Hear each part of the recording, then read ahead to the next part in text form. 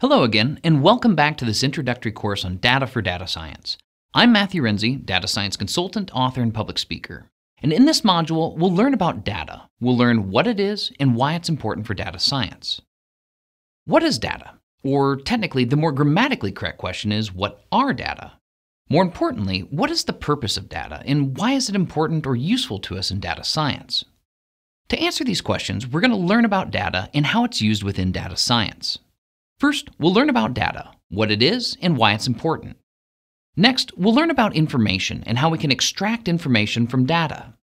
Then, we'll learn about knowledge and how we can create knowledge from information. Next, we'll learn about the purpose of data and how it leads to intelligent decision making.